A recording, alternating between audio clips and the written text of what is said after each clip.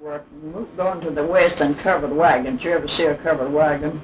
Going to the west from the east, people would come in from England and move in here, you know, English people, trying to find a place to make some money to live, have a farm, and be their own boss, and not be ruled by the king and queen.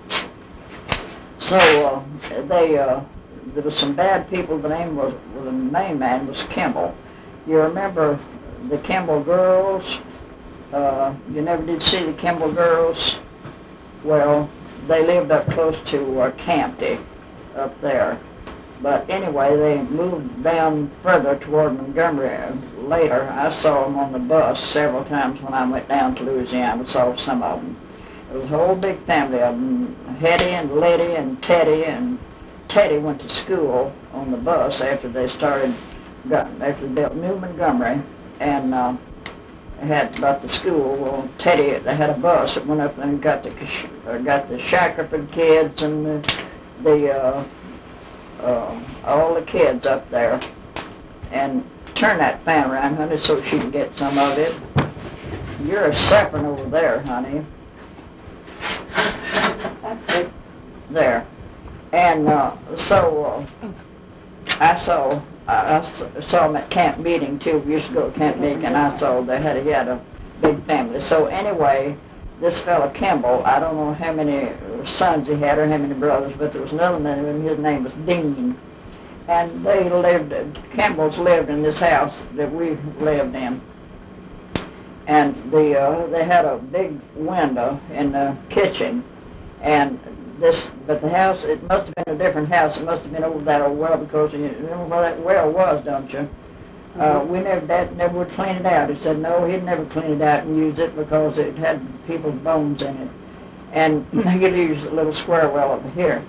So anyway, these people would say, put your horses up, we'll take care of you overnight, and we'll give you food to eat and give you a place to sleep, and start out early in the morning. You can't make it tonight, and get out on the highway and get lost, and so coax them to stop and stay all night.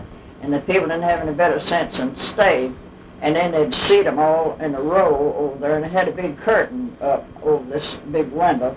It had a big curtain, and they'd seat them all over there at the table, and then they'd take a big axe or hammer or something, and they'd start at one would stand here and hold a gun on them, the other would take an axe and kill them all, let them fall over in that, and push them over in that well, and take their horses and mules and wagon and everything and sell it and tell you what money they had.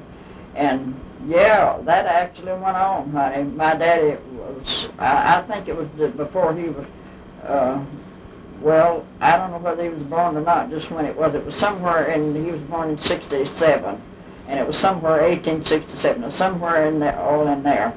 And that, you remember what our field, when you got to a little branch and a big persimmon tree there, and then go down through the pasture, and you come to a big gate made out of planks, and you'd open and go into the field, and if you go on up over the field and go to the northern place that way, you know, or go this way, whichever way you want to go.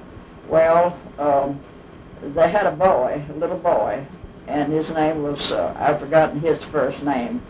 And so when they killed all of his folks, well, he ran away, and he ran down, and the officers caught him, and he just got through that gate, and the officers caught him, and took charge of him, and then killed the Kimbrells and Dean and all of them. And so they caught him killing people and everything. And so that's the story. I can't tell you how long it lasted, but did you ever see the book? No. What's the name of the book? The Kimbrell Clan. The Kimbrell Clan. Yeah. I think Olete had it, and I think he gave it to somebody, right? I'll ask. The Kimbrell Clan, Kimbrall, I guess, Kimbrell. Go to the library and see if we can find that book. It's a pamphlet. It's not a big book. It's a pamphlet about like that, and it's got a paperback to it. I think Olete had one and give it to Myra. There's been one in the family, but I don't know where it is now. But you can probably get one at a bookstore. The Kimbrell Clan. from the state, I don't know what state they were, Kimbrell Clan was in, Louisiana.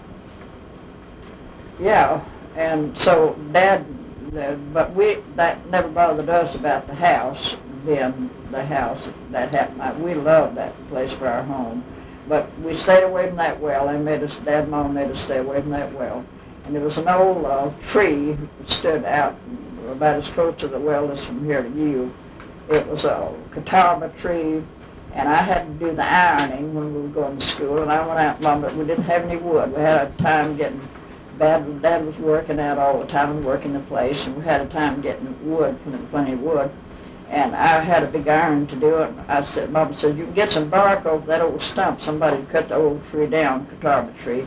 And Mama says, a lot of just dry bark out there on that catawba. You can go out there and get that. And I went out there and had on the dress and sleeves up here and got all over it this way and started. And my God, something struck me right there. The little scar's still there. It's been there all my life. And it was a stinging lizard. Stung me, and I dropped the wood and went in, and I was turned so sick and started vomiting, and Mama got Dr. Harrison out there, and he says, well, did you find out what it was and kill it? And she says, no. And he says, well, get the wood, go out there where the wood is that you had, and find. Mama went out there, and a big stinging lizard, it was still in that bark, and she killed it. Was it a stinging lizard or was it a scorpion? Scorpion. Scorpion. Stinging scorpion, yeah. Got a crooked tail like yeah. the rest. Well, honey, I can